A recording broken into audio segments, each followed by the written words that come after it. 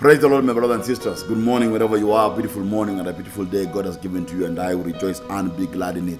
This wonderful day, my dear friends, we are in Thanksgiving as we continue the month of June, and the theme is revival. And today I'm talking about He still lifts.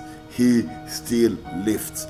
Because we need to have the conviction that God is still in the business of lifting His children. God is in the business of restoring His children and bringing them up. Isaiah 7:15 tells us this. The high and lofty one who lives in eternity, the Holy One, says this: I live in the high and holy place. With those whose spirits are contrite and humble, I restore the crushed spirit of the humble. I revive the courage of those with minds that can change. Now, the important thing is our dependency on God and our leaning upon the Lord. That God can only lift. But God doesn't lift those who are high. God lifts those who need Him to lift.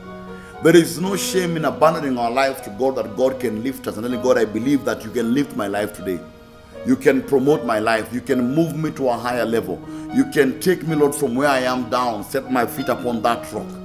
Because you're the only one who's high enough and strong enough to do it. More often than not, my dear friends, I love saying this statement, that it's difficult to wake up someone who's pretending to be asleep. But when I am in the presence of the Lord, I allow the Lord to lift me. I bring myself to a place of dependency. A place that, Lord, I am down, I need to be lifted. A place that, Lord, you're the only one who lifts people.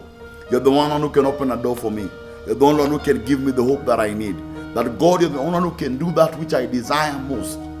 It is only you who can do it for me. My belief this morning, my dear friends, is that God is still in the business of lifting.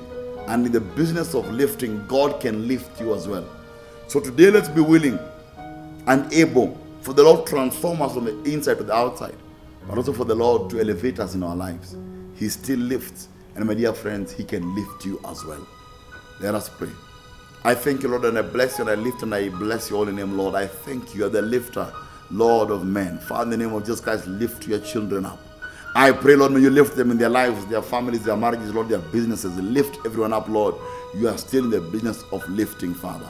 I believe that, Father, our dependency on you gives us, Lord, the opportunity to see your lifting power. Lift us up for the glory of your name. May you be exalted this wonderful day. In Jesus' name we pray in thanksgiving. Amen. My friends, do stay blessed.